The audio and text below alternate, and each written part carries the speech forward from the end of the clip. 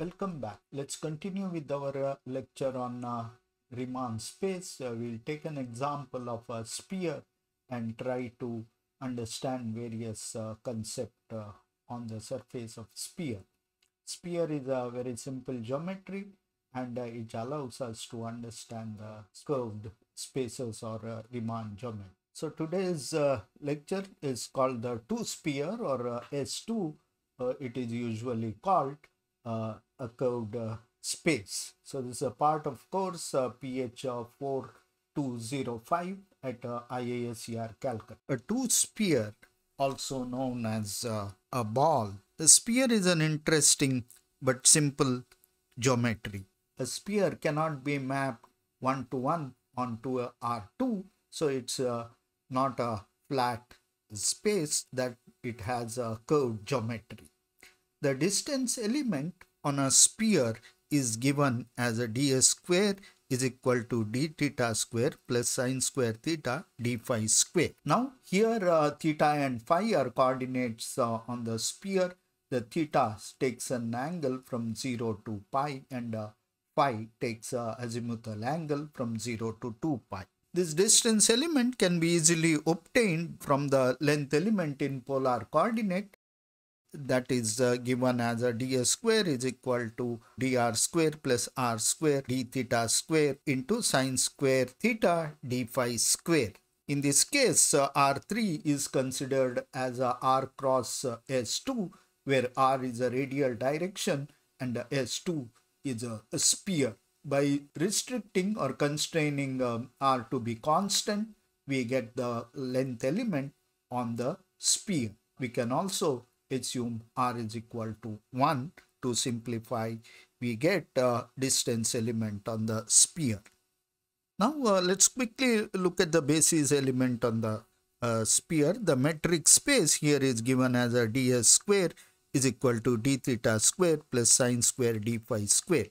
The metric tensor in this case is a diagonal and off diagonal elements are 0. The G11 is 1 and G22 is a sine square theta. The inverse metric component can be easily obtained by inverting the diagonal element, and that what we have is a 1, 0, 0, 1 by sine square theta. Now let's look at how the unit vector in theta and phi direction behave. Let's take a vector along theta direction. We call it E1 hat with the component 1, 0. Let's take the magnitude of this, that is GAB into EA theta EB theta. Now we see that clearly it is 1. We explicitly can calculate this using this metric, and that is unit vector, and it doesn't depend on the position. It is always same in all locations. That is because theta theta component of a metric is 1, and that behaves exactly like the Euclidean distance. However, if we take a constant vector in the phi direction, let's take E vector in the phi as a 0, 1, that is again constant component. Now we take its dot product with itself, or the magnitude of that vector is given by GAB into EA phi EB phi, and that turns out to be sine square theta because we have a sine square theta as a component of G phi phi. So that depends on the position, and it is a maximum on the equator, and it is 0 on the poles, both poles, north and south pole, when theta is equal to 0 and pi.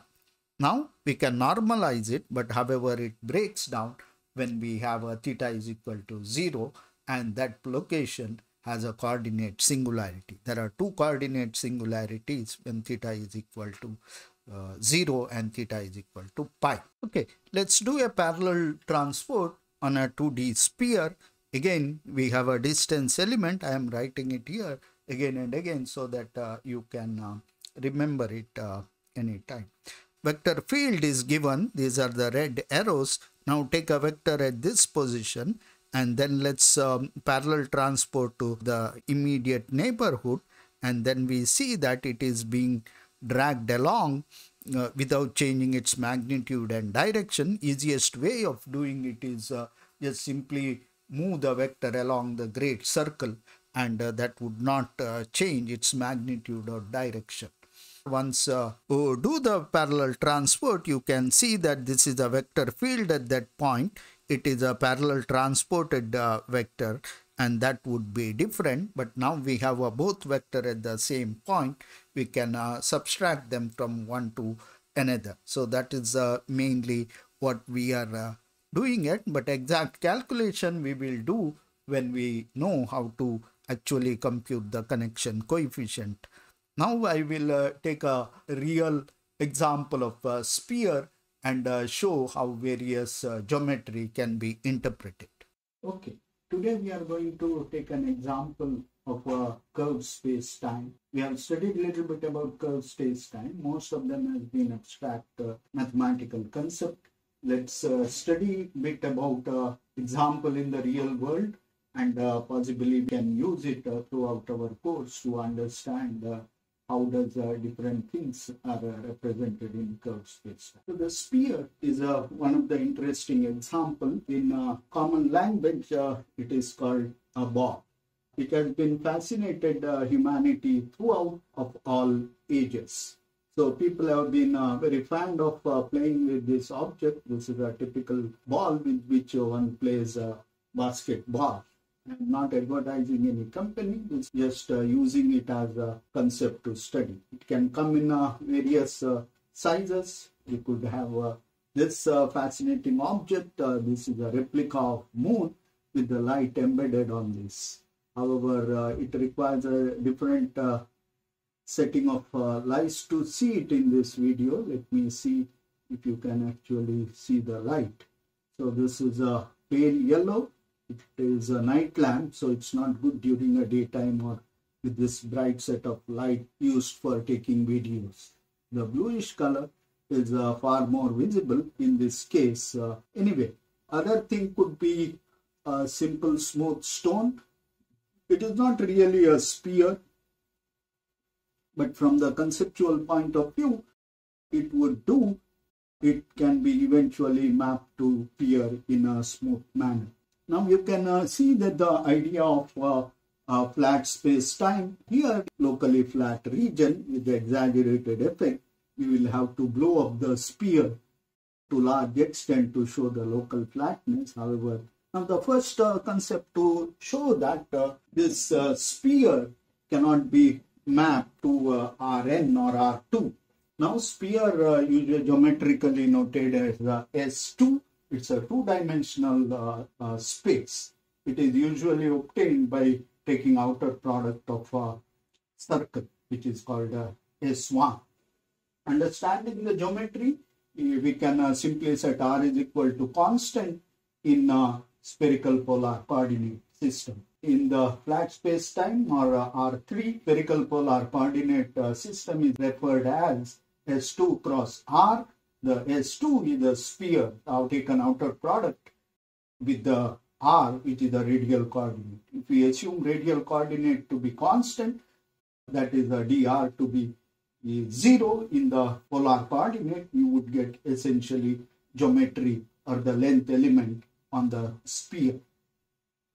One of the important things to understand is that this sphere cannot be mapped one-to-one to Rn. So you might have studied in earlier, it even comes under the complex analysis too. The sphere cannot be mapped to R2. So this is to say that we could have an R2 here, which is represented by a flat sheet. You can even have a coordinate system. Coordinate system is a Euclidean coordinate system, and that is the unit vector do not change. We could, on the other hand, we could also have a polar coordinate system. I took a photocopy of whatever I have. So this represents the circle. Here it is a polar coordinate system. In this case, coordinate is represented by S1 cross R. You have circles, and you have a radial coordinate system, 5, 6, 7, 8, 9, 10. These are meant for the size of pizzas which you can make. So these are the coordinate system. Idea is that this cannot be mapped to this, or all the points in this cannot be mapped to this. So you would say that of course it won't map because this is a flat and this is also flat, whereas this is or this or any of these are a curved surface. How do we map? Since you are also expert of Lagrangian mechanics, you also know that this Euclidean coordinate system has a little applicability. We could easily use a curved coordinate system or a generalized coordinate system where it don't have to be represented by a set of parallel lines. We could have an arbitrary curve passing through them, and you could even bend them. That means that you could simply do this, okay, and try to map it. And now you flatten this up, you would get the set of wrinkles which would represent our generalized coordinate system. The mapping essentially means that you some way wrap it up, okay, and then stretch it open, and this is what we call this point being mapped into Rn or R2 in this case. So this can be done like this. So what I'm going to show you is that it is not possible to cover up a whole thing in one-to-one way between this object and this object, no matter how much you do. So you might be familiar that the fishmongers would easily wrap your fish in a paper. So why not do it? It simply say that you don't have to be too technical about it. You see that I have covered the whole coordinate system in a single wrap. And that means I have everything covered. Of course, this is not true. The reason this I am saying is that the mapping have to be one-to-one. That means when you neatly wrap, not just jumble up like a fishmonger or the vegetable seller. So you just simply map it like this. I am neatly doing it so that you will understand what is going on. This, I have mapped the whole thing, the Rn, into this object or S2. You can take that to be S2. But of course, this is not one-to-one mapping. Let me show why it is. Maybe unwrap it. See, let's take this point. When I do this, I have mapped to one point. When I do this, again, it is mapped to another point. When I am mapping again, I have mapped into third point. So if you have a one-to-one mapping, one point on your sphere should not be mapped to more than one point. Okay, so that is the basic idea, that this is not one-to-one mapping. Now you would say that I'm trying to cheat you, so you just simply cut off. I do this, okay, I just avoid this off, and then I avoid this off, such that there is only one mapping. Okay, so the idea is that this can't be done unless you remove at least a single point. So you are going to do it, you can do it smoothly as long as you leave a small hole here. Okay, then you can map it, and that is a complex analysis you might have studied. That is the one, there are many such possibilities if you leave out some region. So that means to say that overall it is not possible to map a sphere into a sheet of paper or Rn or your coordinate system, even with generalized coordinate, unless you map one point more than once. That means you have to remove that single point, and then you can have your one-to-one mapping. That means that the single coordinate patch cannot cover your sphere or S2. So this is the main point of the crux, that it is not actually Rn, it is more than Rn, so that is why we call it S2. It is the easiest way of looking at the curved space, because the sphere is the simplest of the curved space, because it has a constant curvature. Now we see that this mapping from the sphere to a sheet of paper is historically of a lot of importance. We know that our Earth is a sphere.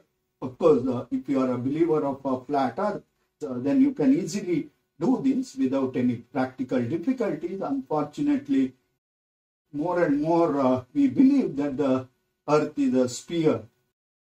That means all the points on the Earth can be represented by two angles, whatever you want to call them.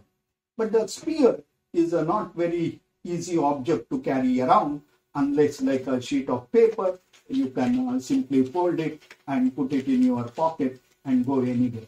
So for travelers, especially for the sea travelers in the early case, or whoever want to travel around the globe, and if you want to carry your map, sphere is a not good thing to carry. So somehow you have to map a sphere into sheet of paper and map it out. You make your map on the flat space time. So this process or whole subject is the cartography. The cartographer know that you cannot map sphere onto the paper, so you got to remove certain points, and certain points get exaggerated.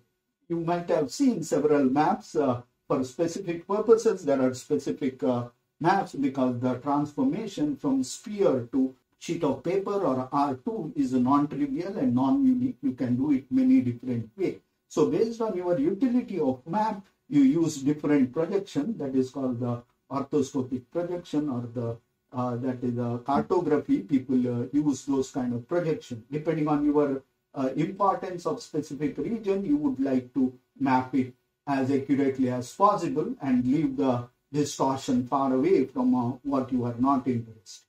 One of the easiest way to see it is the size of Greenland. Size of the Greenland look huge compared to as close as or as big as India or Africa for that matter. Actually, it is not big. It is just a projection. You could browse through various YouTube videos and figure out there are some who gives the actual comparison between the size of various continents when it is done, projected on the map on the 2D case. A lot of artifact happens. The sailors who knew all this, they have various projections to carry on depending on where they are sailing. Advantage is instead of carrying this, you could carry a whole lot of these papers and then you can study them. So that is important from the practical perspective. Let's come back to our problem of a sphere as a curved space-time. It is clear that we cannot map a sphere onto a sheet of paper or RS2 to RN one-to-one mapping is not possible. So we have to do it patch-wise. That is the only way. So we take a region, locally flat we assume. That is true in fact when you blow up very large or the radius of sphere tend to infinity, then it would become flat. So that is shown in this case. In the case of this space-time, you take a small region here, okay, and your point may be P, and then you map it onto your coordinate system with the reference point P here, and you can do all this thing which we have seen earlier. So the importance of curvilinear coordinate system, you would see that the size of a unit vector would change from point to point. When you look at the equatorial plane, you'll see when theta is equal to pi by 2.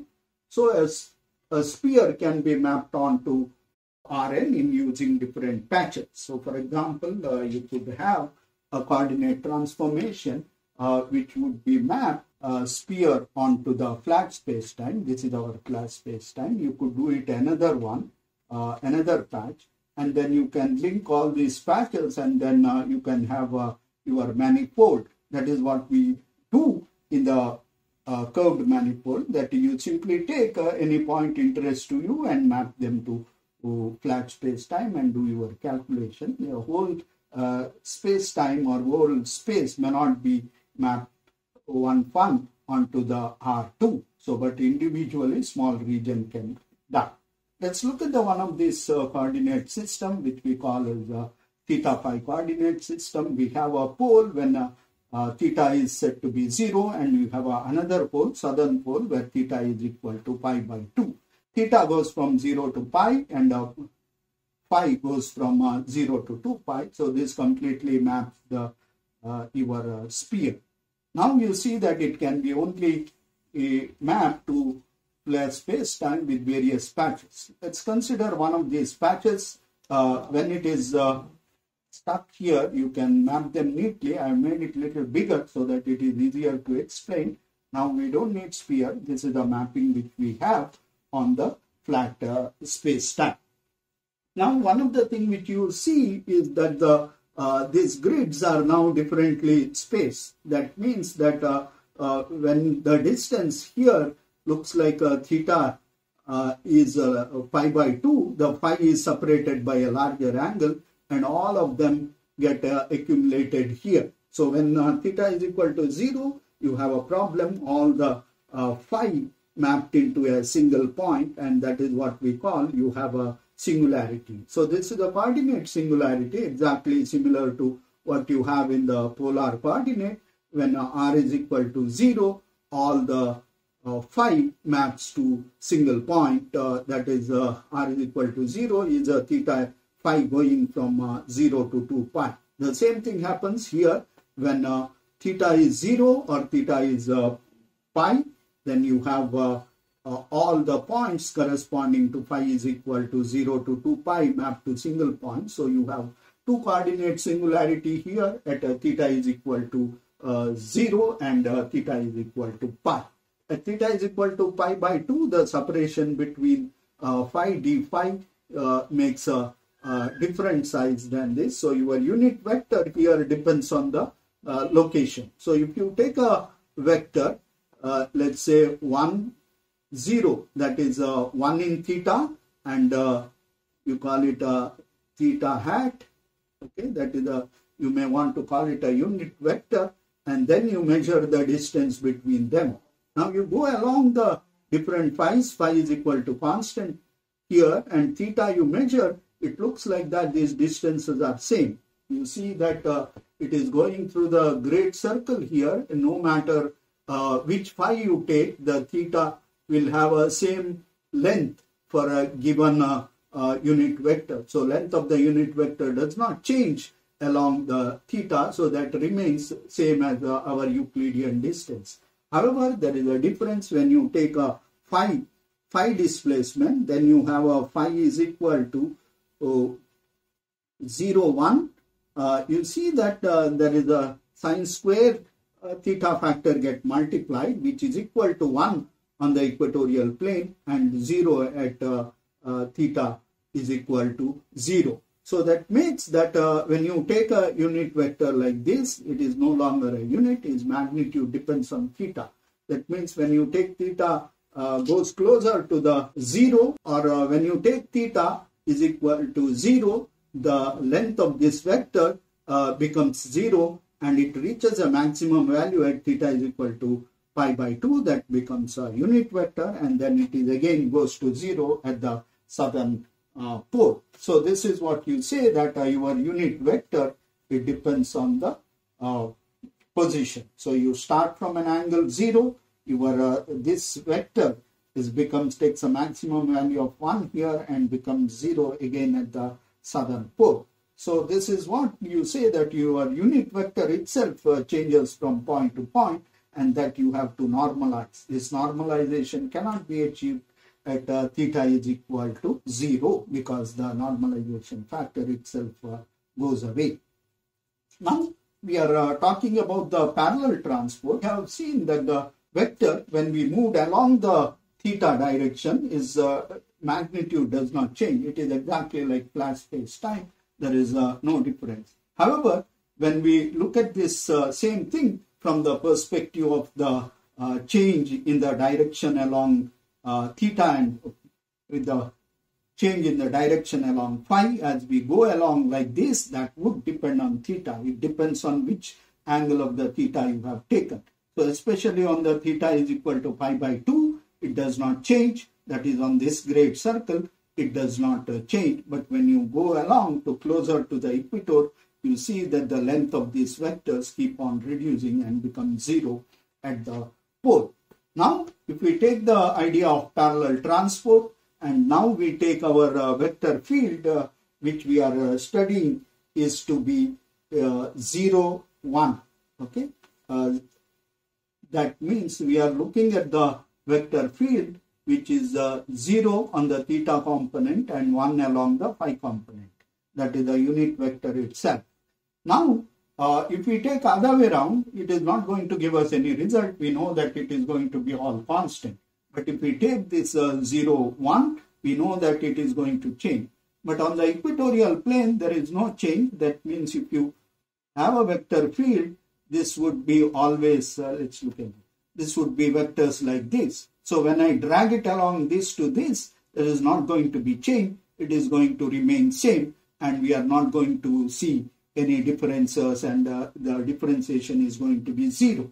But on the other hand, if we move from this point to this point, okay, so we are looking at the vector like this, which, oh, this is wrong. We are going to look at the vector of this type, which changes only along the phi, not along theta, and this is going to be this. But when we move along this, okay, that vector itself may look not change component. That is what we have here. But you see that here the magnitude of this vector is going to be 1. You can calculate it based on the infinitesimal separation or the metric given on the sphere. The length of the vector 1, 0, 0 is 1 here, but when you commit here the same vector field as a vector field, when you do it, you would see that it is pointed in this direction. Its magnitude will be divided by 1 by sine theta. That is because the unit vector itself changes. Now if you drag this along this, no matter what curve you use, the easiest way is to use the great circle, transform it here. Our idea of parallel transport is we are not going to change the magnitude or direction of this vector as we bring it to here. Now we see that direction is not changed itself, but the magnitude of the vector field here is 1 by sine theta, but here the magnitude is 1. If we are going to change it, we see that there is a difference between the transported vector and the field of the vector there itself. If we transport the unit vector from here to here, based on the rule of parallel transportation, we are not supposed to change the magnitude of the vector. So it is still going to be 1. So we can drag it along the unit circle and come great circle.